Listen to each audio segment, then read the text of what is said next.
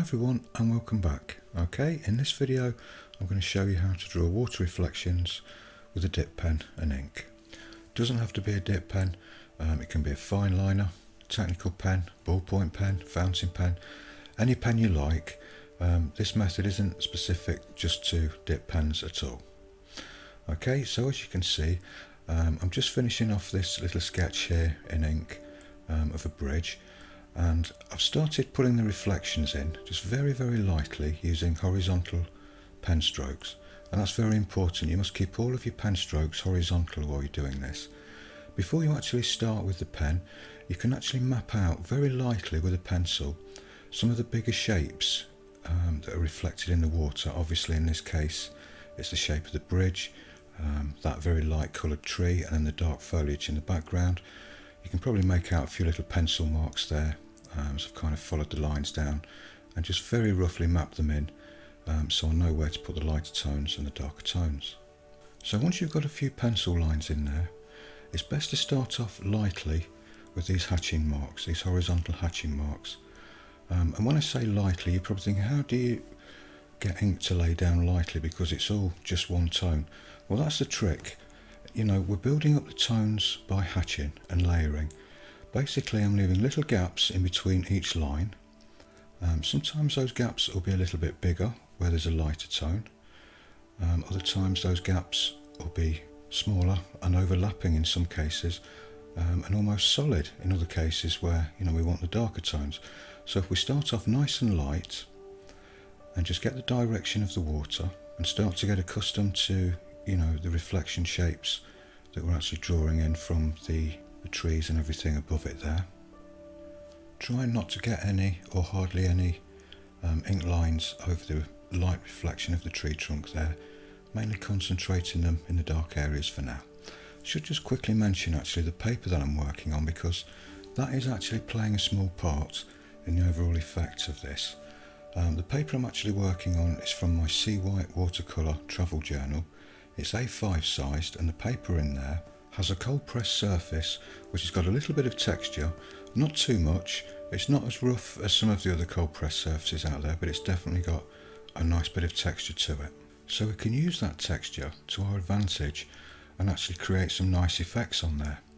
For example, if you move the pen nib very slowly across the texture, you obviously get a solid line, but if you move the pen very quickly across there, the pen nib kind of skips across the texture of the paper and gives sort of a broken line effect. And when you repetitively do that, you know, when you're hatching, it can almost like create a sparkle effect on the water. And the nib that I'm actually using in this pen is actually helping with that effect a little bit as well. The nib I'm using is a Zebra G nib. Really nice nibs, very fine. You get lovely fine lines with them, but they're very smooth as well. Whereas a lot of dip pen nibs can be very scratchy, and when you're using them on a rough surface like a watercolour paper, they can sometimes snag a little bit and kind of splatter ink about. But because these are really quite smooth, the action of them is very smooth, they don't snag at all. You know, they just glide across the paper really nicely, so you can move that pen quite quickly, you know, across the texture of the paper there without it snagging, and create some lovely effects with it. I'll leave links in the description below to all the materials that I'm using in this video, you know, the nibs, the sketchbooks and everything. Now if you fancy drawing along with this scene, the full tutorial of this is over on my Patreon channel. It's all in real time with full narration. It only costs £3.50 a month, and for that you'll get access to over 1,000 videos, instructional art videos covering ink, graphite, watercolour, mixed media, all sorts of good stuff over there. And you'll also get access to the community section, and we've got the best community on Patreon over there. Brilliant bunch of people, you'll love it over there. In fact, you can join for just £1 if you just want to get access to the community and share your artwork on there and talk with like-minded people. And you'll also get access to all of the reference photos and a copy of the finished drawing as well. And again, I'll leave links to Patreon in the end screen cards and in the description below. Okay, so back to the sketch. You can start to see now, you know, the variation in tones starting to build up.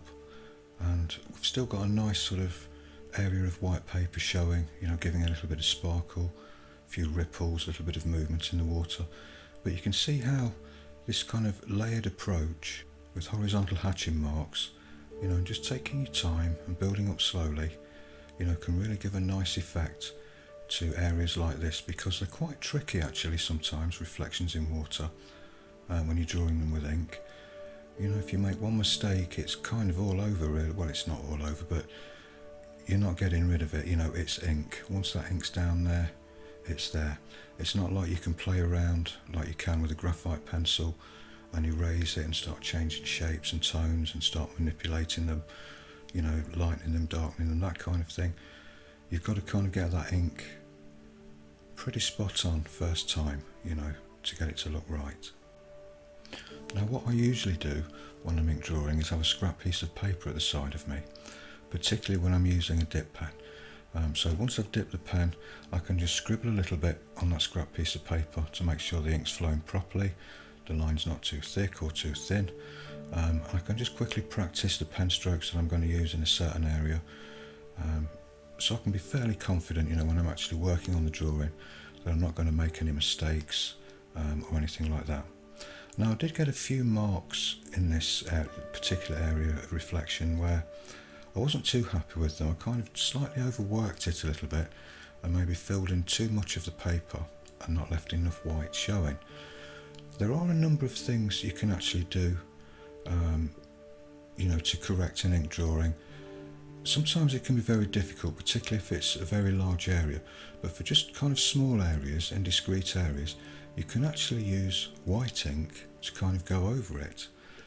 If you use a really good quality one, a really nice opaque one, it should cover it over pretty well. Some of the cheaper white inks kind of look grey, but you can see here, look, I'm using white ink on a rigger brush and just making a few corrections and just adding a little bit more sparkle to the water, a few more little ripples and that kind of thing, and it really works well. You know, you can kind of enhance your ink drawings like that and just correct a few little mistakes here and there. It's something that I wouldn't overdo. I'm sure you could go too far with this and overwork it, but just use very subtly, you know, you can kind of get away with just a few enhancements there. Okay, so there we go, there's the finished sketch.